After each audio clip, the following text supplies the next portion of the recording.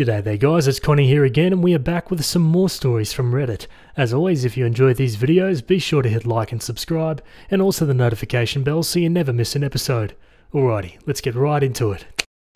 Alrighty folks, we're on True Off My Chest. This one was written by user Aggressive Male and it's titled, There is something wrong with my wife. I'm posting here because my wife does not use or even really know what Reddit is, and I can't speak to anybody else but my therapist about it. I've tried asking friends and family, but none of them understand the gravity of what I'm saying, honestly. I'm a 37-year-old man, and my lovely wife, 36, and I have little to no problems with each other. However, upon noticing little things that are mounting up to a rather terrifying level, I'm not sure I can ignore this anymore. She's a great person. She's done so much for me, this whole marriage, and respects that I do not want to have sex after a rather traumatizing experience that I don't need to get into. She does little things that shows she listens and cares about me, and I do the same for her. I want to stay with her because we've been married for 10 years now, and she's all I know. But lately, I just don't know what's going on and why she's acting the way that she is. The first notable time was when we found an egg on the curb. We assumed it was from our neighbour, given that they have chickens and maybe an egg rolled out or something. Without a second thought, my wife stomped on the egg. Now, I would have been fine had it been an infertile egg or a cooking egg without anything, but the entire fetus was seen, and I threw up. She laughed, saying that it was funny, and at least the neighbours don't have to worry about another chicken. I told myself that it was just an egg, and she had no idea that there would be a fetus in it, but her reaction afterwards rattled me. I brushed it off because, like I said, I love her. Maybe that's stupid, but I do. I really love her. But the things continued, and my love for her is wavering. Some notable things I remember are stated below. We have a dog. We'll call him Butter. Butter is the most calm dog in the world, and housebroken and well trained. However, one time he was very sick and irritated, and he went number 2 on the carpet. My wife screamed at Butter. Screamed. I told her to stop because the damage was done already, and Butter is a dog who is sick. I cleaned the carpet and she never blew up at Butter again, but it rubbed me the wrong way how mean she was to him. I understand that she was frustrated, but Butter started crying and trying to give her paw, and she kept screaming at him. My mum passed in 2020, natural causes, but I was very close with her, and it took many years to accept it. I keep her favourite bracelet on the table with family photos of her and me. One day, it was missing and I had a panic attack. The bracelet was made by my mum's grandfather, and she wore it every day. It was a part of her. But when I told my wife, she told me that she sold it. I sobbed. I wasn't mad at her, just devastated.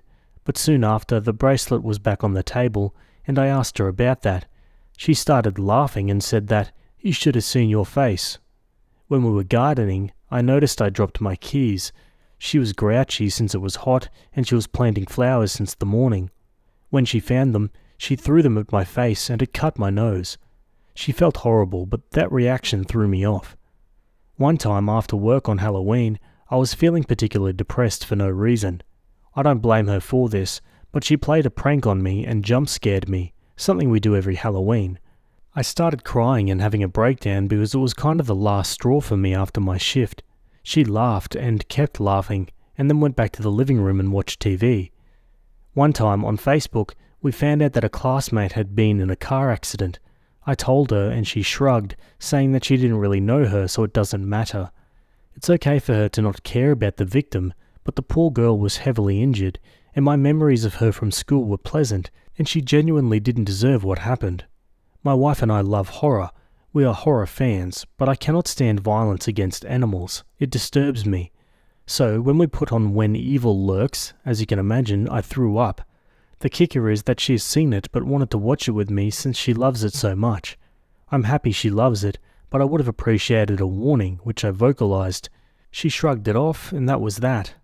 That's a few, but the worst of it happened just yesterday. I tried my hardest to not say anything, but it might be my last straw. I was cleaning up our room, and my wife was at work, and I found a journal buried underneath the mattress as I was swapping sheets. For some reason I opened it, and realized quickly that it was my wife's diary. I would have put it back if I didn't see the words on the page. I was horrified. She wrote that when she was driving, there was a line of geese crossing the street. Annoying, yes, but the thing you're supposed to do is wait. My wife wrote that geese are a useless species, so it shouldn't matter if a few get run over. Yes, she just ran over 2 geese on the road. Again, I was horrified. I know what people will say, so I'm going to answer a few questions. I love her. I recognize that sometimes her behavior is unacceptable and concerning. I recognize the concern, which is why I'm here in the first place. But you all have to realize that for the past 16 years now, she's been my world. We dated for 6 years before getting married, and it's been 10 years since our wedding. In those 16 years, I've witnessed her go through horrific things, and she's witnessed the same. It's hard to sum up those 16 years, but it's difficult, and I'm already saying too much. I noticed the change over the past 3 years or so. Even then, in the moment, I didn't see it as an issue until reading that little journal entry. I can't just leave her, but I can't act the same around her after finding that out. I realized that I need to confront her about what I saw, but truthfully, I am afraid. I never knew it was something she was capable of until I read it and started putting the pieces together. Whatever is going on, I don't know what to do with it. She has a therapist and so do I. She seems genuine, but I don't know what to do, knowing that she willingly killed an animal without any remorse. Honestly, I just don't want to leave her. I met her young, and all I know is her. She's seen me through the most vulnerable parts of my life, and vice versa. Her family and my family are basically intertwined. We all love each other. She's basically been there longer than when she hasn't. If I had to leave her, I think that will be it for me. That'll be all I have. I'm 37, which isn't old, but also not desirable either. I don't even know why she had a crush on me because I personally don't think I'm desirable. I don't even know if this post will make sense. I don't know if anyone will take the time out of their day to read my struggles. My therapist is on vacation, so I can't tell her yet. I need somebody to talk to, because everybody that I'm telling brushes it off, since she's a very sweet person to them. I just want to fix this. Edit, answering some questions, I said, quote, she's witnessed horrific things. I mean that a family member of hers has passed, and one of her mutual friends passed as well, but this didn't happen until months later. We have no kids. I had a rough experience I won't delve into that made me realize I'm asexual, and I'll ask her soon. Oh geez, yeah, there's definitely cause for concern here. Sounds like for whatever reason she just completely lacks empathy. Let's go to some comments. I'll be super honest with you. I was married for 9 long years to someone just like your wife. The last straw?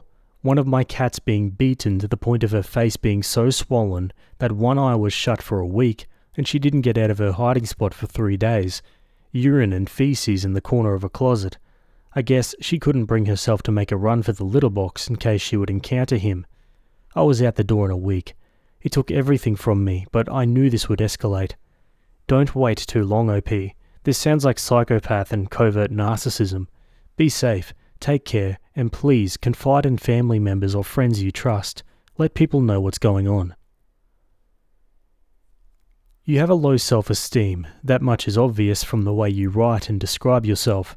That is why you want to stay with a woman who has no empathy, takes pleasure in animals being harmed, even killed. And while this would normally be unnerving and freak someone out, you seem keen to turn a blind eye. People who harm animals and take pleasure out of it start with animals, but it graduates to human beings. I'm so glad you don't have any kids with her. You have said you don't want to leave her, and strangely you seem to believe that at the age of 37 you're on the shelf. You talk about families being intertwined, and that you've known her for years and years. So what? People get divorced after years of having enmeshed lives, mutual friends, shared assets, children, pets, etc. So what if you share these things or have been together for years? Is that reason enough to ignore and turn a blind eye to what sounds like psychopathic behavior? Quote, she seems genuine and she has a therapist. Well, she's very aware of how she comes across and she wants you to remain in the marriage so she can continue to manipulate you, so of course she can do all the right things and come across as cooperative and reflective. She's not silly at all, and she knows exactly what she's doing. She hasn't become this way. Her mask slips every now and then, but she puts the mask back on to keep you where you are, exactly where she needs you to be. This is just the tip of the iceberg. I'm telling you, you don't know your wife like you think you do. Opie replies, I just don't know what changed. I don't. That's what disturbs me. She wasn't always like this. Well, let's find out. On to an update. Answering some concerns. Thank you for your comments and your time. I've had a long month, and there's a lot to say, but I honestly cannot stress enough how much your support and words, harsh or not, mean to me. I'll say what has been on my mind lately, but if anybody just came for this, here it is. I'm leaving my ex-wife, Anna, but we're still living together as I pack my things. I'm not really scared of her anymore, so that's her name. I sat down and had a conversation with her. Everything I wrote down and posted here was copy and pasted from Google Docs. I left some details out since they were identifiable for both Anna and I. I showed it to her and she blew up at me. I understand why she was angry. I did share information about our marriage and life on the internet. Her emotions were reasonable, but I started to get very irritable. She listened to the word vomit that just spewed out. She didn't interrupt me or yell at me because I think she realized in that moment how badly it was all affecting me. I begged her to just hear me out, and surprisingly, she did. She admitted to me that she also recognized that she was changing and told her therapist about it. Do I believe her? Not really. She said that she's been scaring herself and that she's been having anger issues flaring up that she's noticed, and as some of you predicted, she didn't want to give sex up, so she cheated on me with some guy she met at her job. Honestly, by the time she explained herself, I didn't care. Because I don't.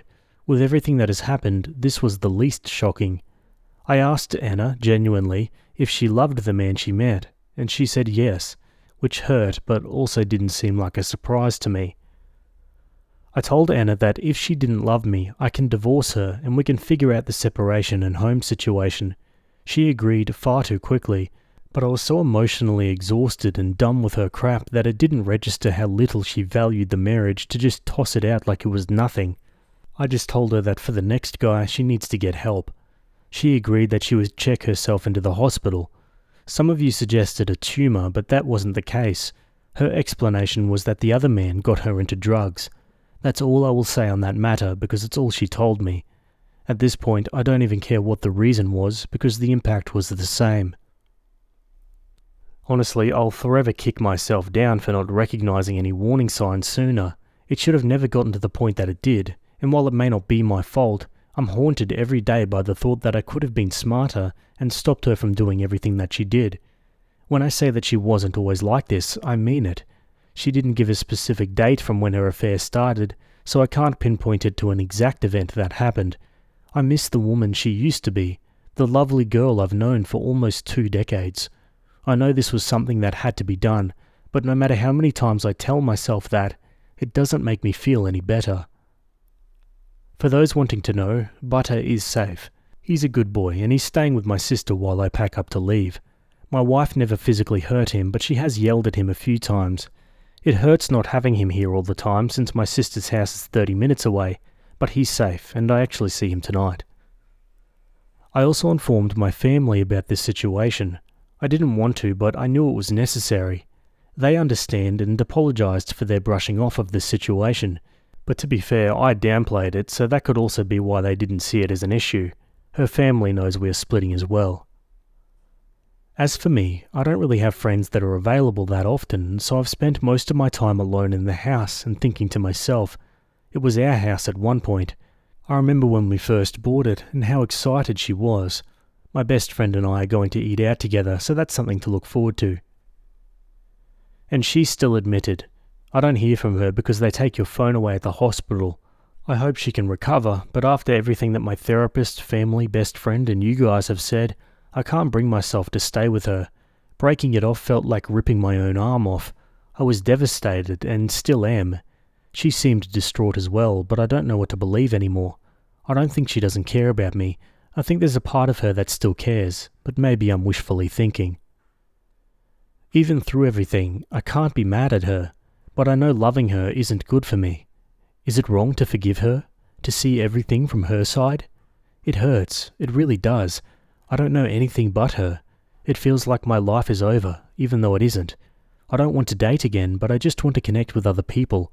It didn't click how isolated I was until I left, and I realize now that she is at fault for my lack of communication with anybody. If I had to conclude this jumbled mess of an update, it'd be this. I'm going to be fine. It's only been like 2 weeks, but it's been the longest 2 weeks of my life. I realised that there are more people around that support and care about me. It honestly was really hard to accept that Anna was a disturbed individual who didn't love me. Sometimes I still convince myself that she does, but everybody around me states that she doesn't, and I'm coming to terms with this.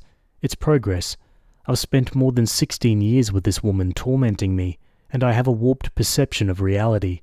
It truly is not easy to experience any of this, and honestly sometimes I want to come back to her. But I know that maybe I can find the woman, or man for me, that will love me the way I need to. I'm working it out in therapy, and honestly I'm still frightened of Anna, but I'm thankful that she was the catalyst to a new chapter of my life. I learned a lot from this, mostly what love is and isn't. Thanks, you guys have a good perspective on things.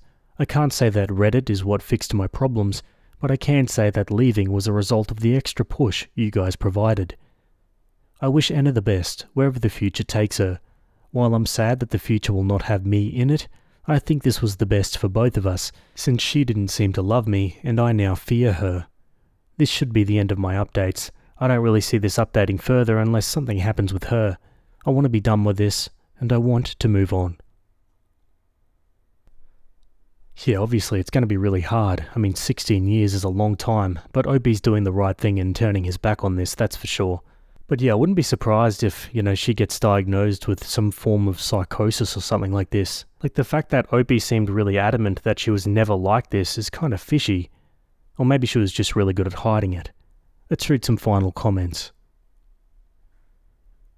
This is a lot to unpack for OP, but this is the best for all. Wife has shown signs that she is genuinely unwell of a person, and Opie should care if she tries to crawl back to get him.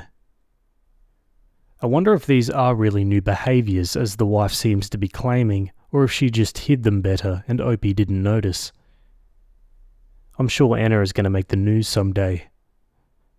Not sure what drugs turn you into a hateful, animal-killing abuser. Yeah, me neither. Alright folks, we're going to leave that one there. I'd love to hear your thoughts down below. What do you think happened to the wife here?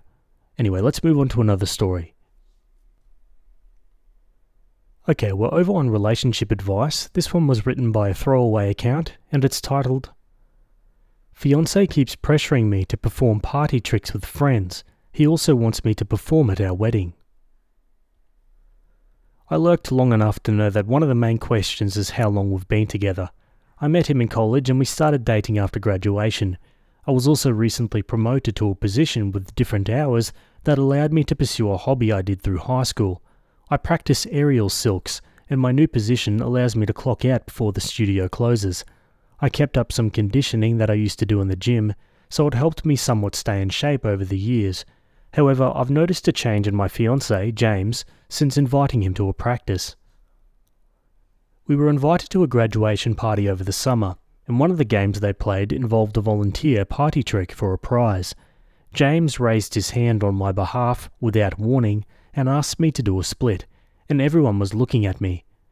Before I continue, my studio had a recital that I didn't feel ready to perform in. I was just getting back after years off, and I vented to him about how I was shy for other reasons. The first was that I was really rusty, and the second was because of some weight I was trying to lose.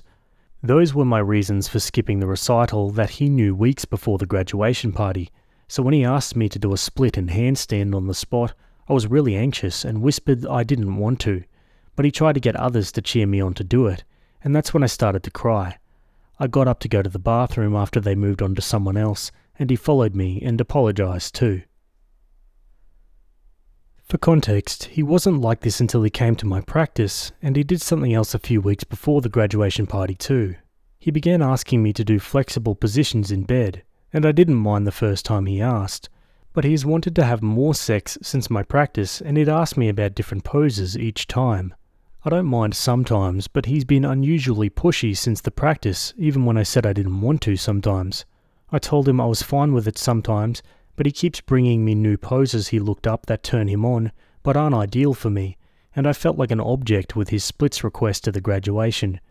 I accepted his graduation apology when we talked at home, and I told him I didn't mind trying poses from time to time, but I also told him that sometimes didn't mean every time, and I also told him how the graduation hurt my feelings. He's since apologised and stopped requesting poses for a few weeks, but something else he said made me wonder if he got it at all. He said he wanted to respect my request, but he also asked if I could perform silks at our wedding after looking up some YouTube weddings that featured them. I told him I didn't want to, and that it didn't seem like the time or place, not to mention becoming sweaty and having to change clothes. I also pointed out how those videos featured contracted performers, and not the bride performing. I haven't told family or friends that I got back into silks because I want to refine my skills and confidence a bit, but he's been pushing me because it'd help me overcome my fears. But when I told him no, he told me to think about it and that he'd check back with me occasionally, and that really bothered me. I'm not ready, but he doesn't understand that. He's also not the one performing, but he's been really pushy since attending my practice, and it's honestly turning me off a lot. I just wanted to ask how to go forward from here after he said he laid off the bed request to give me space, but that, quote, sometimes we need to be pushed to overcome our fears. He has not backed off of me performing, and I'm honestly thinking about calling things off with how pushy he's become. Edit, I'm at the point of trying to find the words to call things off. The first talk we had was when I vented about why I didn't feel comfortable performing at the studio recital. The second was after he blindsided me at the graduation and apologised after, and that was when we talked about his bed requests, and he promised to stop requesting poses too, and he did. But then he began using the wedding performance as something he wanted to push me into, to overcome fears, and wouldn't take no for an answer, and that's why I'm at my wit's end. He's even been looking into renting a silks rig for the wedding after I said no, and that was my last straw. I gotta be honest, at first I didn't understand the ridiculousness of this request. I thought it was someone else's wedding that he was asking her to perform at, not her own wedding. There is no way in hell anyone would want to do that for their own wedding. This guy's delusional. Let's go to some comments. Honestly, I do think it would be healthiest if he called things off, and you may get comments encouraging you to, quote, give him an ultimatum or sit down and have a serious talk with him, but the reality is that you've had repeated conversations with him and he refuses to stop. This is not a communication issue, it's a sexual and emotional coercion issue. You may also receive comments claiming that you're overreacting or he just wants to show you off. He doesn't. He repeatedly pushes your boundaries, and this kind of behaviour usually escalates over time. I bring up these potential comments because I've seen them time and time again on women's posts about abusive behaviour, and I don't want you to blame yourself. This is not okay. A marriage should be a partnership. It doesn't sound like this one will be. You don't deserve to be treated like this, nor pressured like an object. Your fiancé's request is gross. It sounds like it's a sexual thing for him. I think he just wants all the men there to ogle you and envy him. Keep repeating no is no until he gets it. He will. I'm a fire dancer and do acrobatics, but I wouldn't even think of doing it on my wedding day. His request is selfish. Now for an update. I talked to him shortly after my post and had a few notes from what I mentioned above. I told him about how he changed since my practice and that I felt like an object since too. From ignoring numerous no's after giving him too many chances, I told him I was done with the relationship because it had been going on for months, but he said I was being unreasonable and that he gave me the space that I asked for. When I told him that I never asked for space, he asked what would happen if our kids never learned to step out of their comfort zone, but I told him that that was unrelated. The bottom line was that he ignored me numerous times over the past few months, but he said I wasn't being fair. He also said that he downloaded some photos from the old Circus Facebook account, a separate one I used to have for silks only, and posted them for encouragement, and I had no clue until he told me. He said he wanted to show me for encouragement because I was better than I thought, and he took me to an Instagram I didn't know he had. It wasn't his main, and the account was mostly for memes. It also had a different name that wasn't related to anything personal, but he said some of his friends followed it. He showed me some posts that came from downloaded images of my high school and college performances, and he never asked for my consent. He even wrote that I was lacking in confidence, and he showed me some comments that said positive things, but there were also one or two that were somewhat lewd from people I didn't know, and the bottom line was that he never asked for consent. He also scrolled away from the lewd ones quickly too.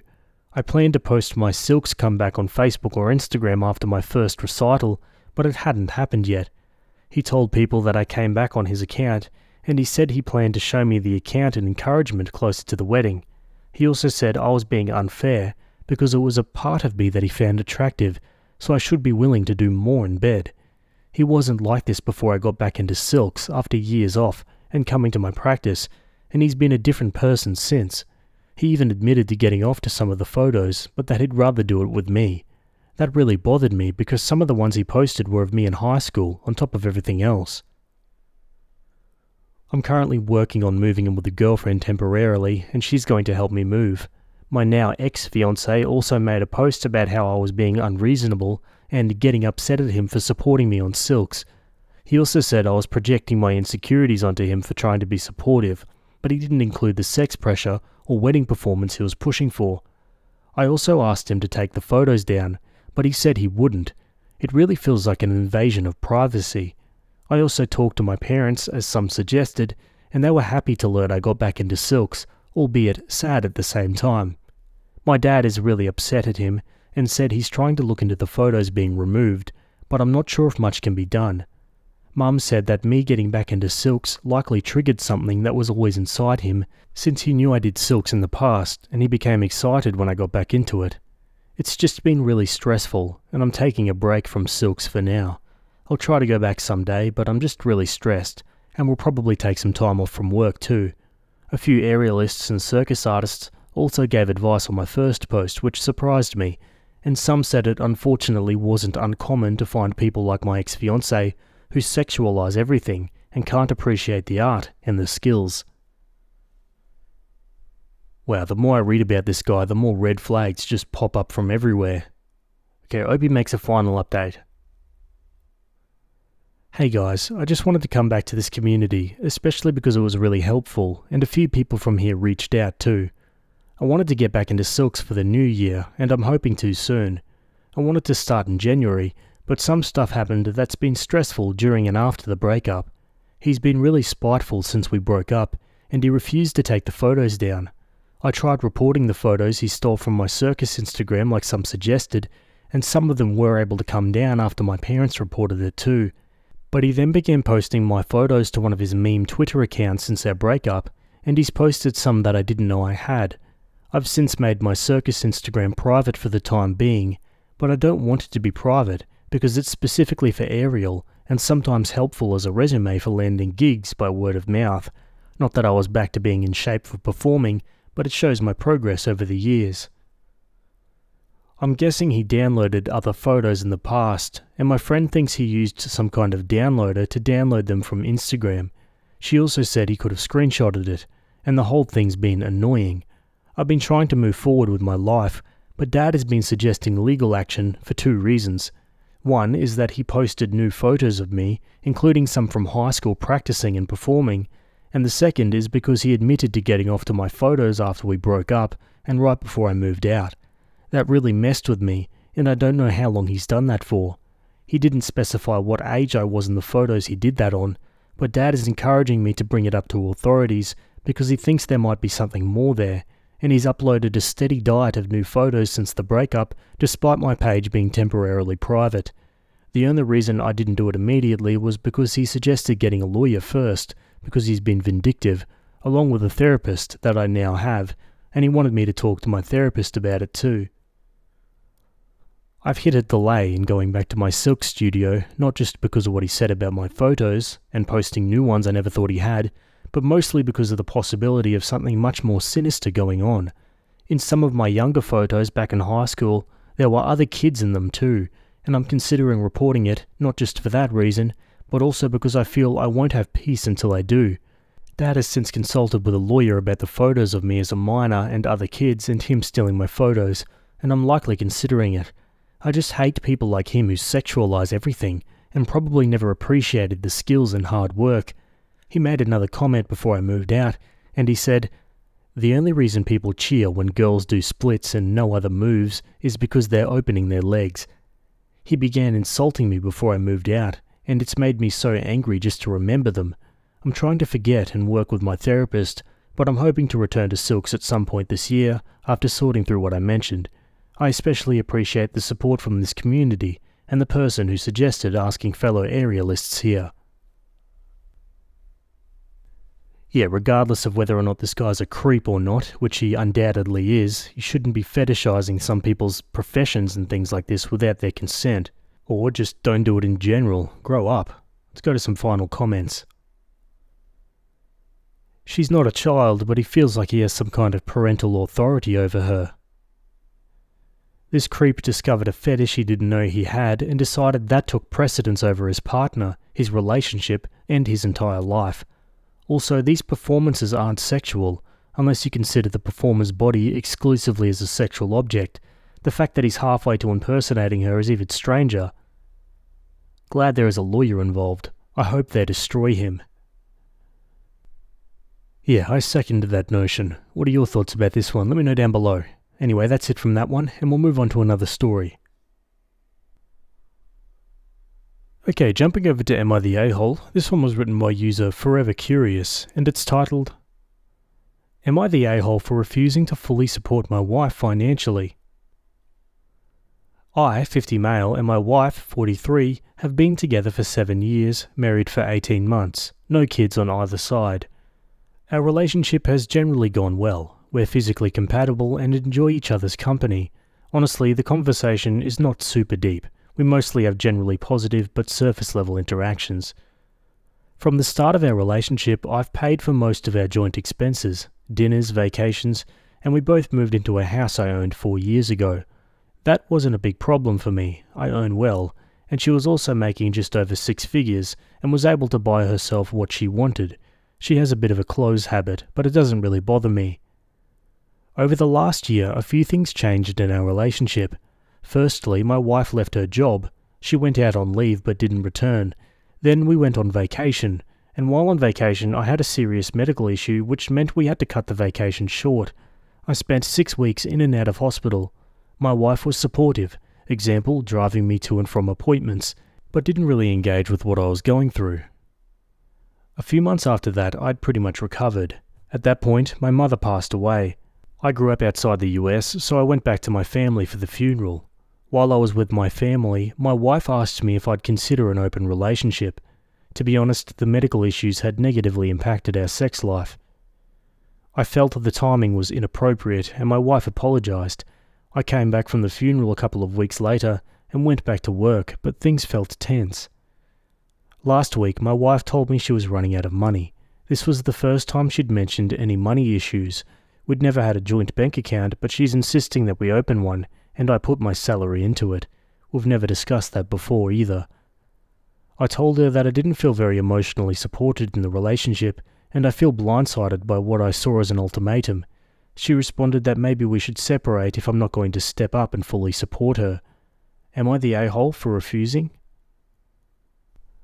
Update, thanks to everyone who commented. It's honestly pretty sobering and has forced me to confront some things about my marriage, but also about myself that aren't particularly pretty.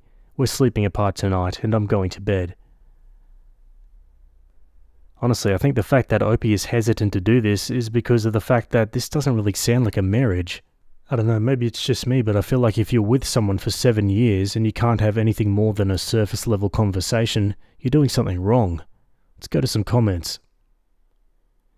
Not the a-hole. As an adult in an adult relationship, it's pretty crazy to expect someone you met at age 36 to support you without some kind of trade-off. No kids, I assume, so what's she doing all day? She sounds like she's pretty clearly said, I want to sleep with other people, and if you won't support me financially, we might as well separate. Opie replies, she is an aspiring actor. She's been in a few shows, but they pay little to nothing and take up lots of time. Yeah, that's how it comes across to me as well. Opie comments on what his wife's medical leave was all about. She took a medical leave for burnout. We did discuss her going on leave, but not that she wouldn't get another job when it ended. Then I got sick, and it feels like a downward spiral since. Another comment says, not the a-hole, but your relationship sounds less about love and more about convenience. Are you together just so you're not alone? The marriage is young and may not be hard to get out of, but I wouldn't stay in such a relationship of what sounds like one of those, if we haven't found love by X age, let's just get married kind of situations. If she's ready to separate, then maybe it is time to dip out. Opie replies, "This hurt to hear, probably because it's more true than I'd like it to be. I don't like being alone. At some point I looked at all the people I dated and went, this is pretty good all things considered, but pretty good, not great or love of my life." Sigh. You are right, of course. But sometimes when I hear statements like this, it's like reading about people with terrible bosses who stick out their awful jobs because they don't have any financial cushion. 2 weeks without a paycheck and they're halfway to homeless. This is terrifying for them, and so they stick in a suboptimal situation even though, in theory at least, there are many better jobs. I was adopted at birth. My adoptive mother, who recently died, was a narcissist who used me. I was smart and she showed me off to her friends, which I hated. I had no friends of my own. Generally, my childhood sucked. I've made a much better run of my adulthood. Good jobs, my own friends, etc. But my relationship cushion is still thin despite 20 years of therapy. It doesn't take much for me to think, maybe nobody actually loves me. I'm not looking for pity, but be aware that just because something seems like an obvious thing to do, doesn't always make it easy. And Opie responds to multiple comments on if his wife wanted an open relationship. Replying to a bunch of comments here. I genuinely don't know if she's sleeping with someone else. She denied it when we talked about the open relationship, but I understand why people are suspicious. I will push harder on that, but can I get a truly honest answer? Now for an update. Well, it's been quite a whirlwind of a week. After we had the initial discussion, we didn't talk for almost a day. Then we came back with a mutual expression of "what the F just happened" on our faces and stared blankly at each other. I suggested that we take the time out to write down what was on our minds, then we could have each other read it, and that would be the basis for a more in-depth conversation, so we spent a day doing that. Boy, it did not go well. I wrote about how I perceived she was emotionally absent while I was sick. She really didn't understand what I meant, and I tried to explain, sometimes I just need someone to talk to. Her response was basically, "All you want to do is talk," and I felt that was really cold. What she wrote was basically a diatribe, well that's how it felt to me, about my legal obligation to support her. At one point she said our quote-unquote marriage, quotes were hers, and I felt particularly hurt by that description. It was clear that we weren't on the same page, or even the same book, about what the problems were. My wife then suggested counselling, and I agreed. Her therapist knows a marriage counsellor. He sent us some intake forms which asked us to rate our satisfaction with the marriage and the accessibility, responsiveness and engagement of our partner. It was a miserable exercise filling out the form and realising just how low my ratings were.